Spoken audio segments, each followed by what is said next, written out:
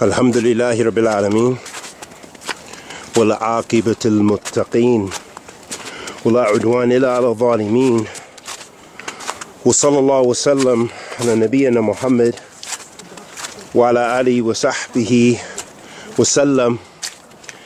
Amma ba'd. Ahabatu fillah. What should the new Muslim strive to pay attention to? And what can help the new Muslim to stay steadfast upon Kitabillah wa Sunnatu Rasul sallallahu alayhi wa sallam? And as I've said countless times, that only comes with ilm. That only comes with knowledge. And of course the practices of that knowledge.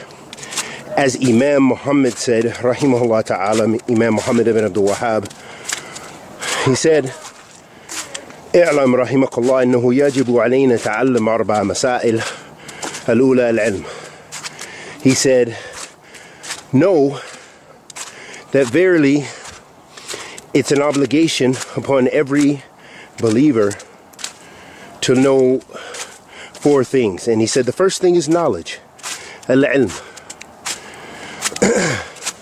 So knowledge, of course, is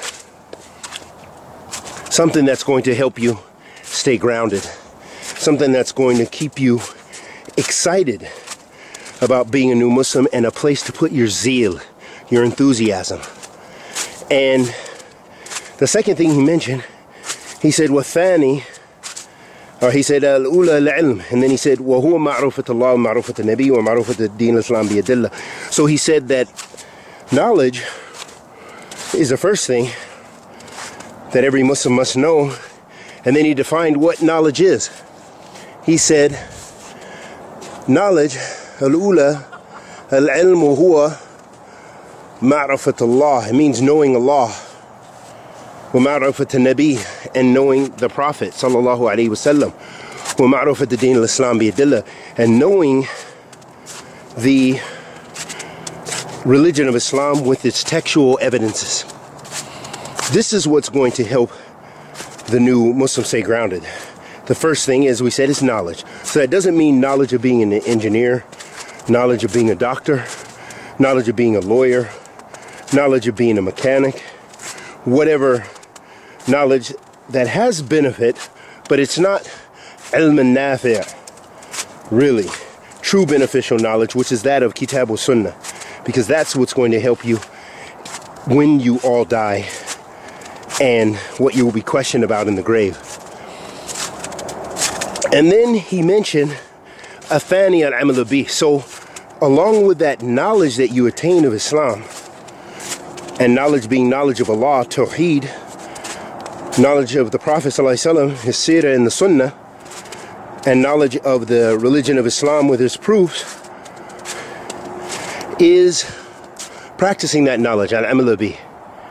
Athalith ad-da'watu ilayh. And the third thing is calling to that knowledge. So when you have knowledge and you're practicing that knowledge, then you begin your da'wah. Unlike Jamaat Tabligh and some of the other groups and sects, they begin by calling to Allah. Anyone, just say, hey, they believe that everyone should be entitled to give da'wah. Well, everyone can give da'wah to the extent of their ability. The problem is transgressing that bounds.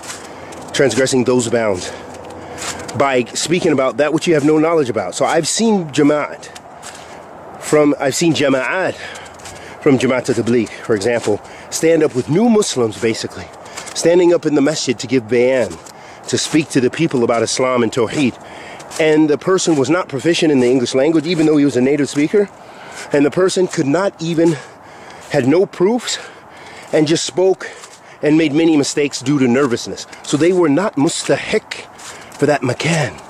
They did not have the right to speak about Islam and get in front of the people and call the people to tawheed, because they didn't have the knowledge, the prerequisite. So it's gaining that knowledge, and then it's practicing that knowledge, then it's calling to that knowledge.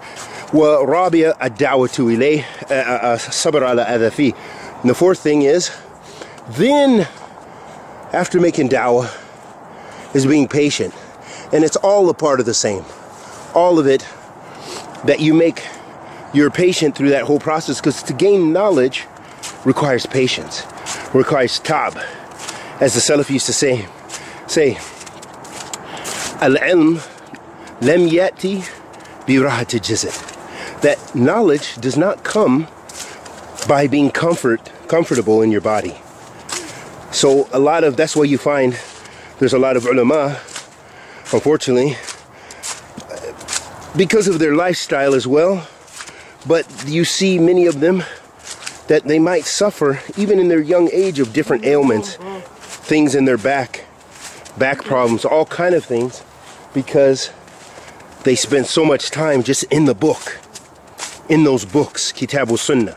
So in order to get that level, it requires being uncomfortable. It requires striving. It requires sacrifice. And it requires patience. Those are just some of the important aspects for the new Muslim to be concerned about. And it's all contained. You'll find it in the book entitled Thalatha Usul, or Usul al-Thalatha, the three principles, which is translated widespread in English, all over the internet, all over, and with explanations. And that is very beneficial advice. And we ask Allah the Almighty to accept our good and forgive our evil. Wa sallallahu wa sallam ala nabiyyina Muhammad.